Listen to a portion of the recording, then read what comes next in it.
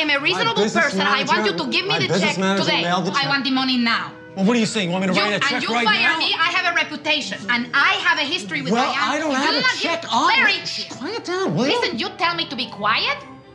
Will you just I will tell Diane not to work with you. Wait a second. Listen, You'll get your check. You listen to me. Don't tell me to shut up. I don't carry checks on me. Stop that. Give me my phone. Hey, Put your hands on my face. Larry! Hey. Stop it. Don't, Larry! Oh, you do it, Larry! Let him go. Oh, you're an animal! Oh, Larry!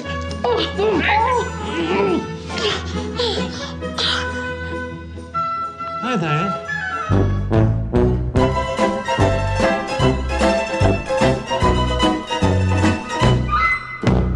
Hi, everyone. And you are who? Who are you? I'm Jeff Garlin. Oh, and I'm Susie Essman. And we're the hosts of The History of Curb Your Enthusiasm. History of Curb Your Enthusiasm. And this is episode 5, Interior Decorator. Yes.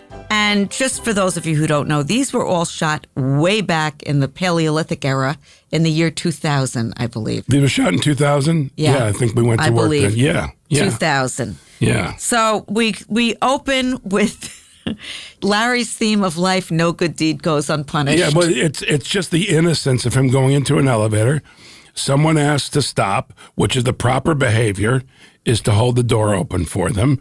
And he goes into the doctor's office. The doctor's office. He holds the elevator for Marissa Jarrett Winokur. Yes, who, by the way, been a dear friend of mine ever since. And I don't know if we cast her. We cast her for the show. By we, I mean Marla and I. Oh, I see. We used to cast the show without the casting directors knowing it. At the time, was she in Hairspray? Or No. Here's how much she hadn't accomplished anything yet, except for being a nice human being, which I think is a great accomplishment. Very talented. No, I'm sitting at lunch. She said to me, "Do you want to hear this tape I have? I think we're going to do Hairspray on Broadway." Because she was workshopping it. She was workshopping Hairspray. And she played it for me. I go, "That sounds great." Little I know, she'd win a Tony. Yeah. She won a Tony for this. And interestingly, that was written by Mark Shaman and Scott Whitman. Right. And I saw Friday night, I saw a preview of Some Like It Hot, which they also wrote, which I thought was terrific. Oh, I'm completely confused. There's a musical now. Here in town? Yes, in New York. Oh, okay. Of Some Like It Hot. Wow. And I went to see the preview on Friday, and I thought it was terrific. And by the way. I was suspect because, you're making a musical No, come on, Billy Wilder movie. It's classic. Billy Wilder, Marilyn Monroe, Tony Curtis, Jack Lemmon, you know. But they really updated it, and I thought they did a great job. Right. And the music is gorgeous because Did you have he's a so snack talented. in the lobby at an intermission? I didn't. But Mark Shaman, as a composer, he's great. Way up there. Boy. I remember him from Scott Broadcast News singing the news theme. So that which was you have Marissa. no interest in. No, I do. What? Okay, you brought up Mark Shaman. I didn't. You didn't let me finish. But go ahead, Marissa Winokur. What do you have to say? So she gets in the elevator with Larry, and you know it's not going to be pretty. No. The minute she gets in. But the fact that she signs in before him and he's a bit frustrated, the minutia of life is that life is truly unfair, but also, I'll use this word, it's stupid. Life is stupid. It's just that things happen and you go, that is ridiculous. Forget the unfair. It's unfair to everyone all the time. Sometimes you get a break, sometimes you don't. But this is the minutia of stupid. It's just stupid. You mean the fact that she signed in before him, and then what gets to go before him. Yes. And I love that Larry can't sign his name because of his finger. They call him Mr. Dobbs, which reminds me of that scene in Take the Money and Run, right? Where he's robbing the bank, and they're like, "Gub, I have a gub." You know that kind of thing makes me laugh. By the way, I love Lisa Ann Walter. By the way, plays the receptionist, and she is a big bowl of fantastic. Yes. Lisa Ann Walter, who I love. Yeah. The best line that I think of the episode is, "Please don't talk to her. She's busy." Because he starts to talk to the other person. And he goes, "Please don't talk to her. She's busy." I just thought that was hilarious. Yeah. Another line that I loved is when Larry says, "What is it, like a bakery? You pick a number and the first number goes?" Basically it's first come, first serve. So why don't you just have a little ticket and we can all take numbers instead of even, why do you even give out the appointments? You don't even need appointments. So this is another example of just, all the injustices of life. There was a mistake made. Oh, no, not in this scene. My mistake. But I do love Larry talking to the extras. To the other patients. Like, don't you? By the way, the number of times that has happened to me where some injustice has happened, usually minor, because major people would speak up, but a minor injustice that should affect them, and I'll start talking to everyone, and I get nothing. Get nothing. People don't want to get involved. What's funny with this is, though, he's talking to extras, so they're going to say nothing. They have to. They're not allowed to say anything, but they just stare at him. And it's just, it's the indignity. It's all the indignities just put upon him. I love that, him lecturing other patients. He was a gentleman, and he let, all of that. And then he confronts the doctor, Jack Gallagher, who has played the doctor in several seasons. But I'm surprised he still doesn't. I think it just fell between the cracks at one time where they hired another doctor because he's had 40 different doctors since then. Yeah. And Jack Gallagher, who a stand-up comedian for many years. I did a series with him called Bringing Up Jack, I think was I don't remember. But he was the star of it, and I was his sidekick. Was it a pilot or a series? No, it was a series for ABC, and they dumped it off in the summer, and he was wonderful. Right away, you know a show is doomed, and basically because of the network or producers. This guy, vibrant, young. Jack, you're talking about, yeah. Always has had gray hair since his 20s. Mm-hmm.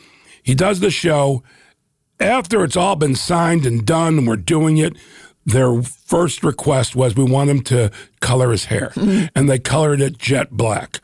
They're basically saying we want the show to fail. Right. So can we take something that it's inherent in the lead character and change it? And you would have thought if they wanted that, they would have said something ahead of time. By the way, if I ever write an autobiography of my time in Hollywood, it's going to be called You'd Think. You'd Think. Yeah. And by the way, Jack is a great listener for a comedian. Not all times comedians are great listeners. He's a great listener. So any time that Larry says anything, Jack agrees with it, or I forgot the word. Well, he doesn't deny him. Yes, and. Yeah, yes, and. Which is an improv technique. He doesn't yes, and to take it to another level. He yes, ands for Larry to do his shtick. He stays in the scene. He stays in the scene. And that's what a good improviser does, listen and stay in the scene. He was so wonderful. Yeah. I'm going to check and see if our new season, if there's a doctor. There's always a doctor, Jeff. I'm going to see if there's a new one, and I'm going to try and get Jack The Black. other doctor that I love, we'll get to him when, shoes? He just died. What's his name? No, not the orthotics. No. Yeah, and it was his neighbor, and he goes to his house. No. No, character actor. He's in Paul Thomas Anderson's first movie. Yes. I know. Such a great actor. And he was on Curb. He was on the Goldbergs, too. I know. Oh, Philip Baker Hall. A remarkable actor. Yeah, and we'll get to him when we get to his episode. But he was a remarkable actor. We've had great actors. I was in awe. By the way, sometimes I work with somebody who's not a star, but I'm in awe of him. I was in awe of Philip Baker Hall. Well, he was an example of a working character actor who worked all the time. But who was great. There are working character actors. He was the S.J. Sakal of his generation. I don't know what S.J. Sakal. Oh, yes, you do. Cuddles, who played from Casablanca. Oh, I know that guy. Okay. See, I don't know. I know most of the names from old movies. By the way, can I also make just one quick comment? I'm looking now. Look at the way I write. And look at the way you write on our notes. Yeah. Her notes look like a beautiful letter that she might write to a president. Handwriting, cursive, obviously. Mine is printed. It's chaos, that's your brain. This is my brain. My brain is chaos. It's also part of my learning disability because I have all kinds of problems. So I have to do it neatly. Otherwise, I can't know what it is. And this is part of my learning disability and putting no effort into it. Do you think that all comics have some form of learning disability? I think that all comics are fucked.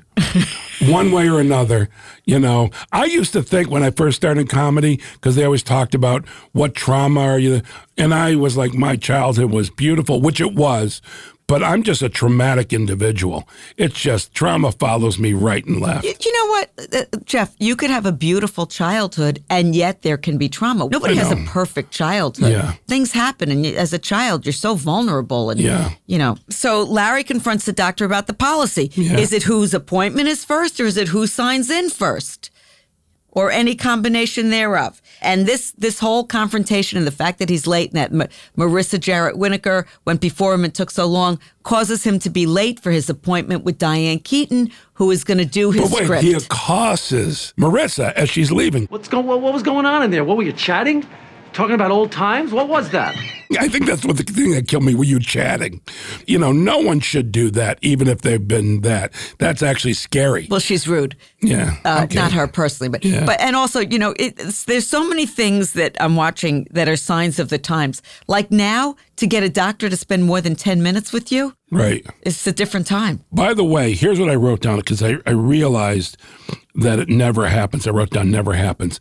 Larry and Marissa twice enter the office, and they're called in.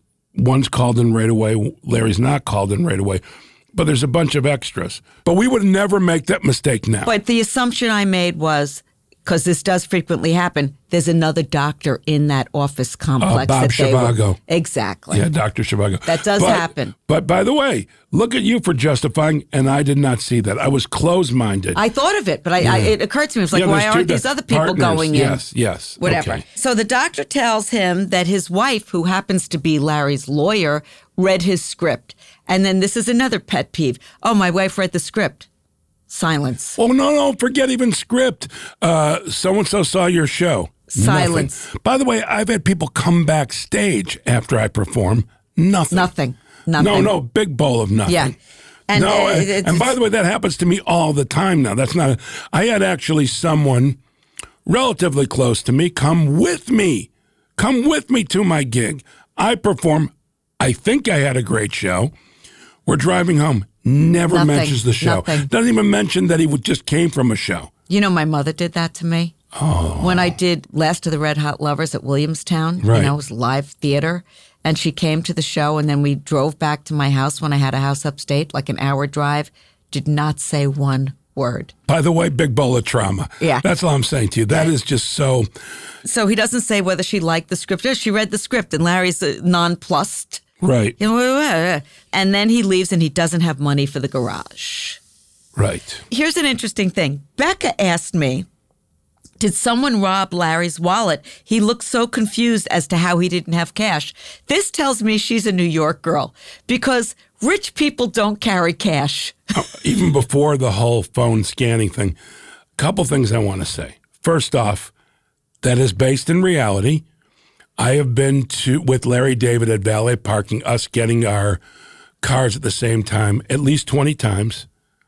I have paid every time, not out of generosity, but out of, he doesn't have cash. Yes. Now, the other thing that's interesting, the young lady who plays the woman who chases Joanna. Her, yeah. The attendant. Yeah, the attendant. Yes, she was very funny. Okay, but here's the thing. I knew her. She talked with her American accent. And they gave, you got to pay me. Yeah, that would not fly right now. Not only would it not fly, we didn't notice it back then. Larry didn't notice it. And Larry would be the first one now to say, this that was is wrong. another example of what I'm saying. When we look back and it's 22 years ago, it's a different world. Time. And by the way, I learned this at the same exact time we were filming this, or right after. It was a few years after, but I filmed a movie called I Want Someone to Eat Cheese With. And in the first draft, there was an Asian character. I don't know if it even made the movie. I can't remember the movie that I made. So that really prompts none of you to watch it, although I do think it's flawed but very charming. What, the movie's adorable. It is a very really charming. Sweet movie, yeah. Roger Ebert said a must-see. Okay. It's a very sweet three-star movie or a must-see two. I don't remember.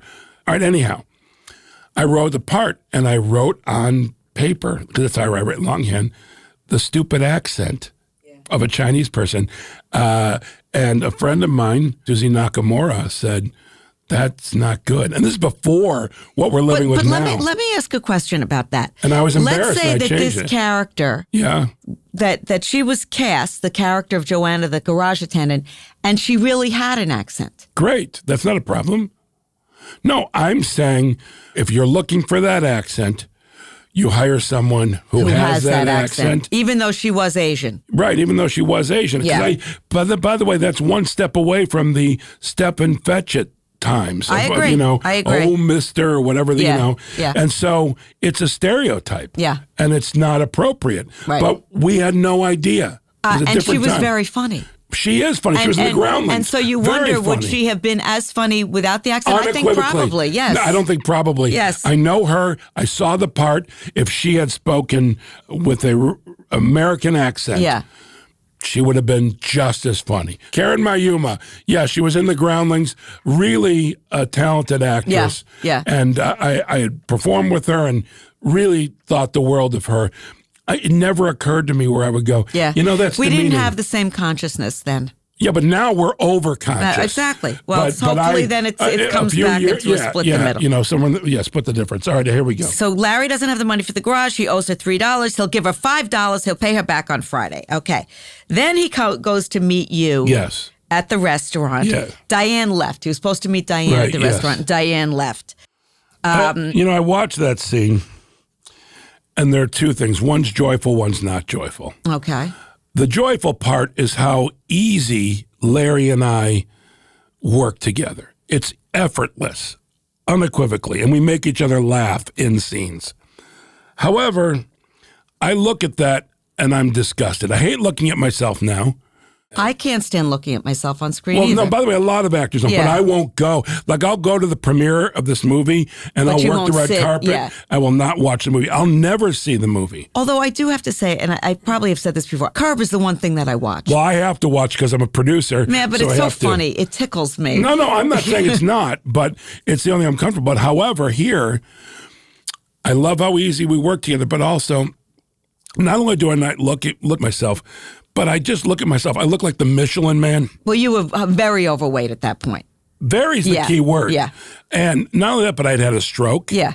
And I just felt so bad for the guy, me. Really super, super bad. And there was a lot of trauma to come for this guy. But you see, that's what you see. The audience doesn't see any of that. They see, well, in the Jeff, time, they just manager. thought I was Jeff. But if you look at that episode now, or any of these first season episodes, you go, holy shit, he was fat. Yeah. I was actually, when I went back and looked, I was a little shocked at how fat you were. It is based, but you and know me. I'm glad you're not. Yeah, by the way, I am so glad I am not. Yeah. It is. And you worked very hard at I it. actually feel that I look the best I've ever looked now at 60. You do. Which is weird. Better than teenager, better than college, better than any point in my life, which is weird. Well, it's how you feel. No, I feel nauseous. All and right. I feel self-loathing. So then he goes home, and Cheryl comes in with her interior decorator, Carmen. Played by Rose Abdu, who I was in Second City and with. I actually just worked with Rose Abdu You did? on Hacks. Right. I saw her in that. Yes, you worked with her. She plays Josefina. By the way. The housekeeper to Deborah Vance, to Jean Smart's character. And she is lovely. Lovely and talented. And I put her very in my movie. talented. I want someone to eat cheese with. And I know I've worked with her more. And also she did this show. Yeah, and she was terrific in that part. So Carmen comes in. Earth tones are over. I love that. And Diane Keaton is also Carmen's client. Right. Now, Diane leaves a message on Larry's phone, and the phone number is garbled. And Larry asks Carmen for Diane Keaton's phone number. Carmen won't give it to him unequivocally, which is hilarious because Larry's right. Larry's almost always right. Oh, by the way, that's the point of the show. It's almost people living vicariously through him. And every once in a while, it's the, oh, no, don't do that.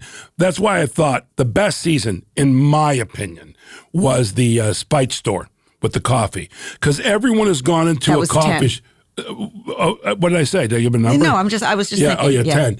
But everyone's gone into a shop, whether it's coffee, anything, treated like shit, and goes, man, I wish I could close you down. I wish anything, I'll never come back. Well, Larry's acting on people's fantasies. I know, but no, he's acting on his own fantasy. Well, I know, but I'm saying the reason why people contend, why they like it so much is he's saying what they want to say, but they can't. But Larry doesn't write it because of that. No. He writes it because that's how he feels. That's right. But the idea to come outside of a coffee shop, look at a space available, and come up with the idea you're going to open the same exact store with lower prices and better things. He, of course, goes crazy with it.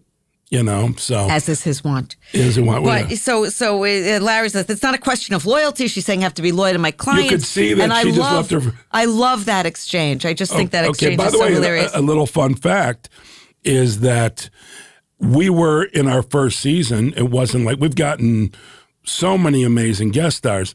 Diane didn't really want to do it. She's like, "What's this?" So she agreed to record voiceover. So in this scene, phone message, easy voiceover. But the only other scene she appears in, which we'll get to, voiceover. You see her ankles. Yeah. They're not her ankles. Yeah, I could tell they weren't her ankles. I hope she liked the ankles we chose. And Larry then fires Carmen over this incident. Yeah. Yes. And then he goes back to the parking lot to see his lawyer. And again, the guy, Oscar Nunez. So Oscar Nunez does not speak that way. No. But a terrific, and you know him from The Office, probably. Yes. Most people do, and really many other things. A really sweet guy who I have always loved. Even when I just see him at the Groundlings, he's just the nicest man. And terrifically funny and terrific actor. Yeah. And he will not take Larry's money. Larry gives him 10. Nobody wants to take his money.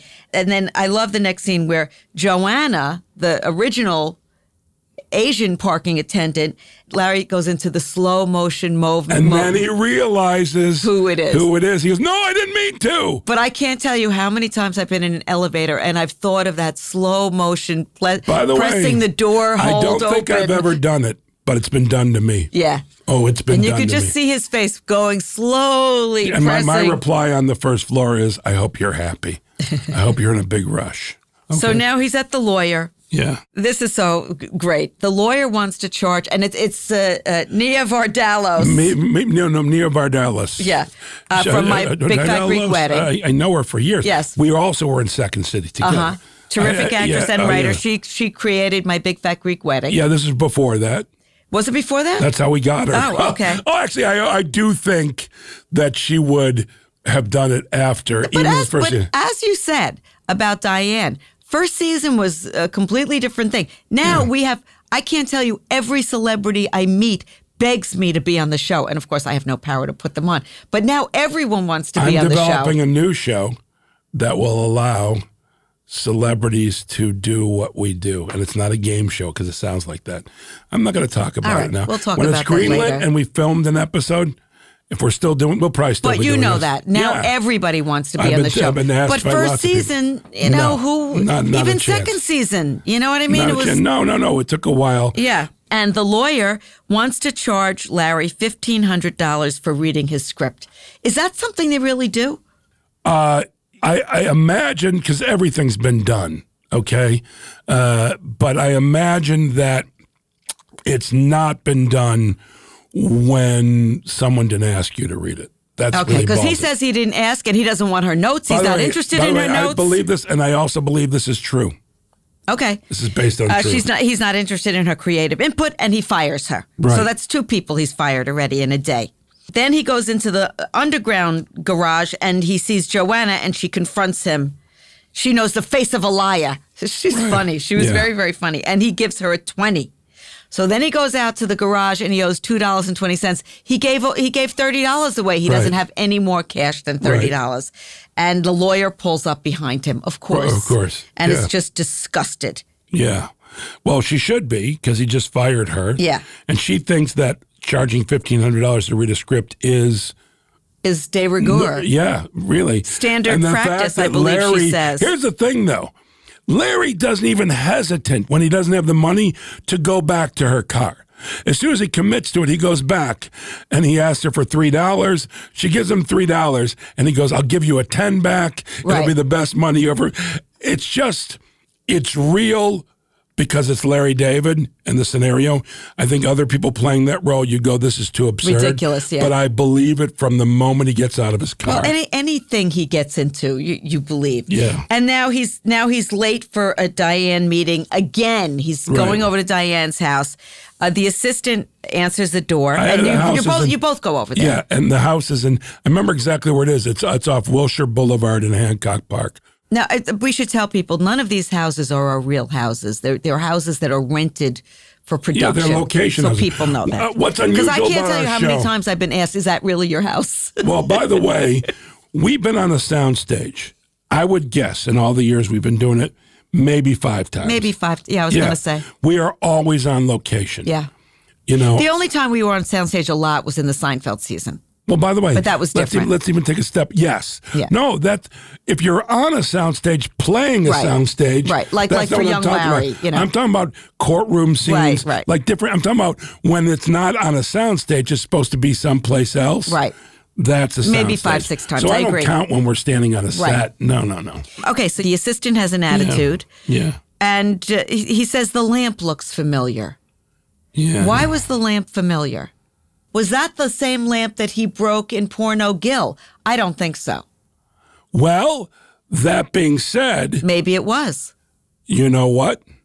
There's a callback to the bracelet thing. Yes. How he hurt his finger. Yes. He explains, I hurt his finger.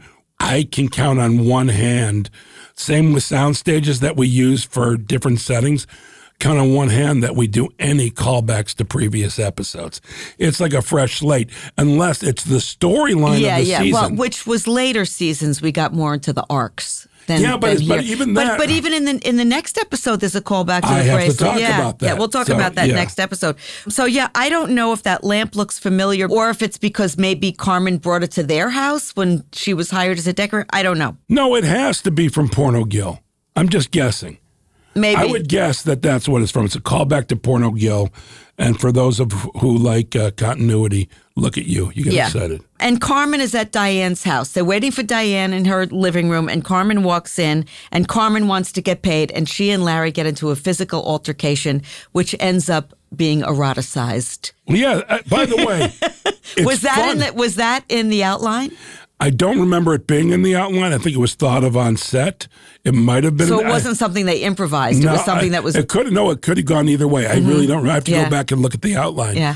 But I think it's really funny them wrestling. Yeah. But when she goes to kiss him and she's overwhelmed with passion. Yeah. Hilarious.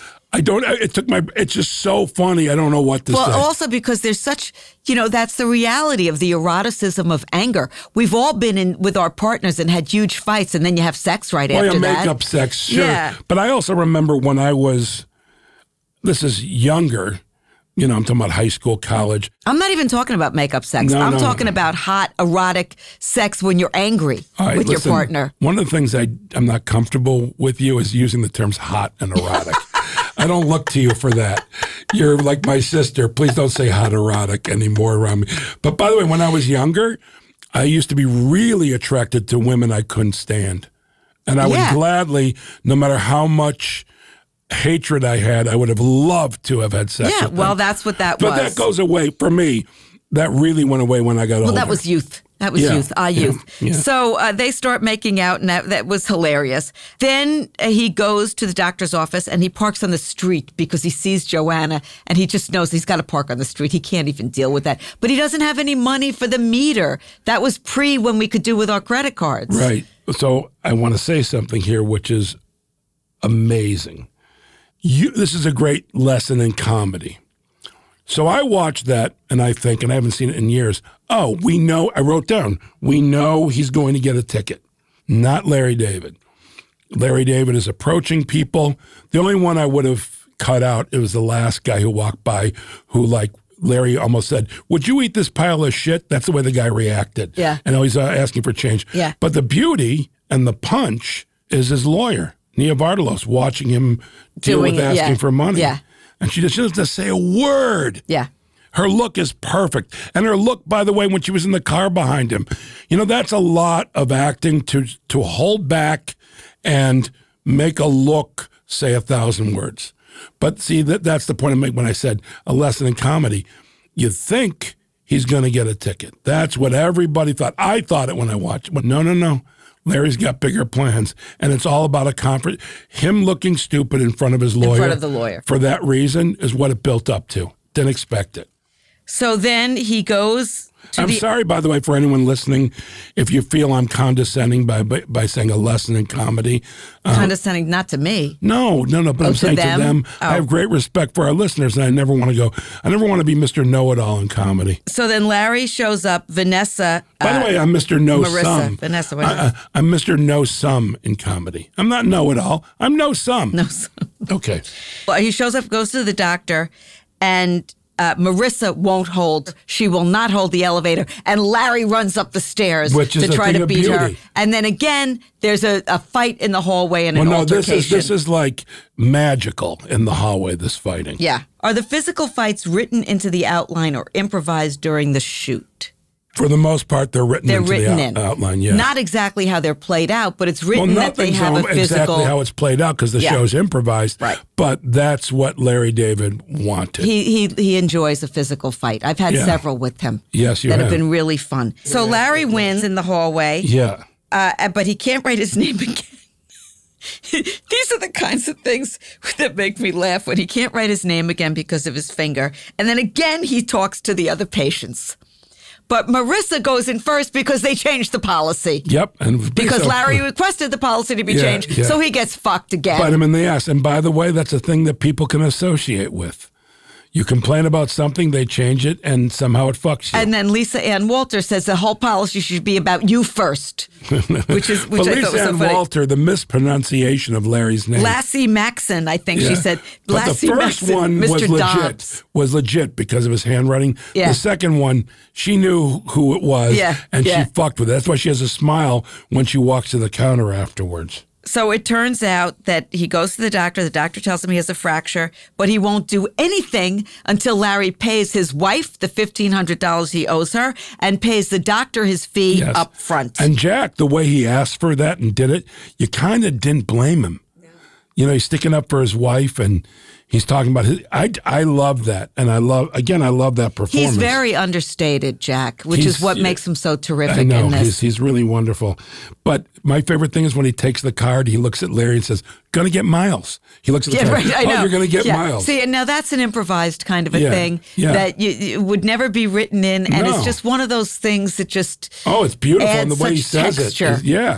And I believe that's where the episode ends. It does. Yeah. So and we'll be back next time. Yeah, and thank you all for listening.